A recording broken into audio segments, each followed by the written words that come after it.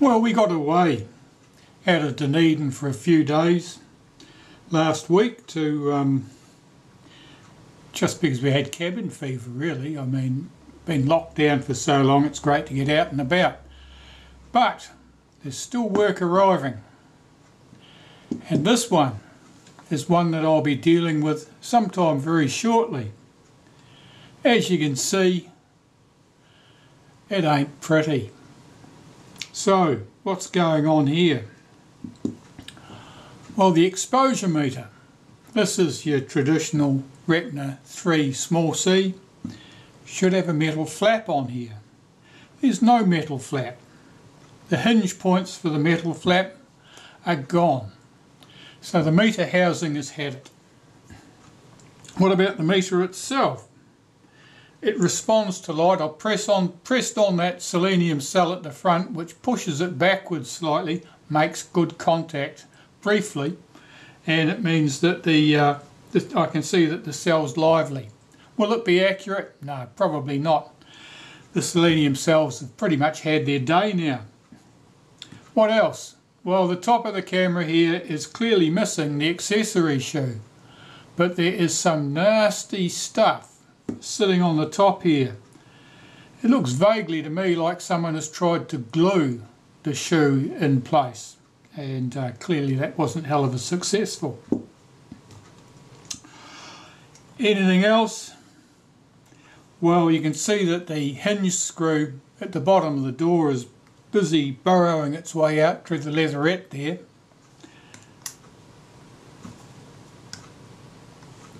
I can tell the tripod socket screws must be loose because the tripod socket's a bit rattly.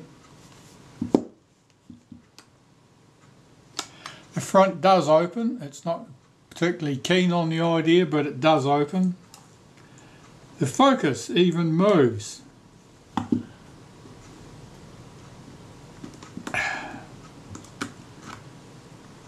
Take the lens off and you can see the shutter blades are open. The diaphragm does work. Does the shutter cock?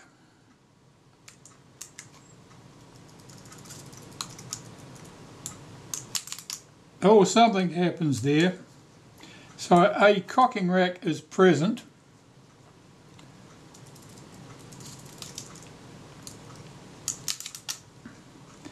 It looks like the shutter is just gummed up. It's also possible the cocking rack has lost a tooth on the end and it's not quite timed correctly.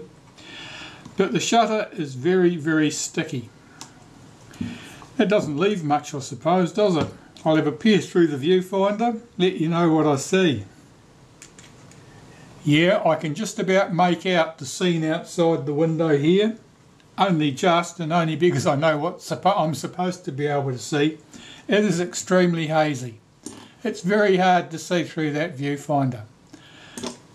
Certainly that needs to be serviced. So,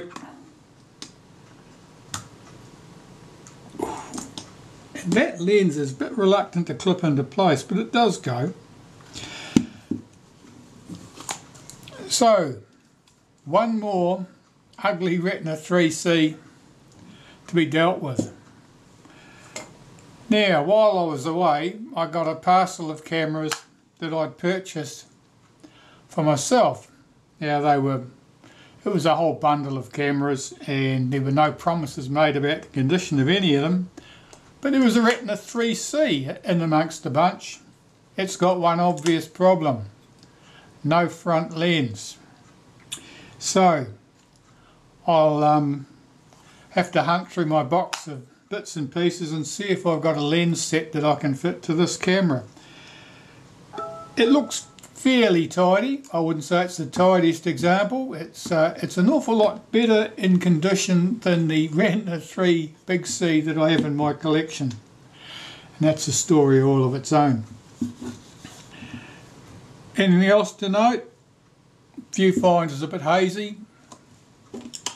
The camera opens and shuts. Focus moves smoothly. Oh, film advance a bit stiff, bit reluctant to go back to the park position, but the shutter fires. So the cocking rack is probably not too bad.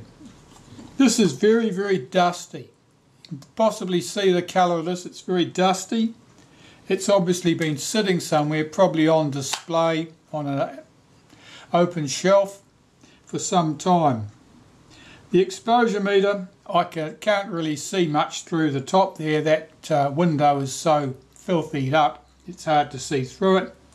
But I can't see any sign of response to light here, so it suggests that the selenium cell is completely exhausted or the movement is buggered. Take your pick. A couple of ice bumps on the back.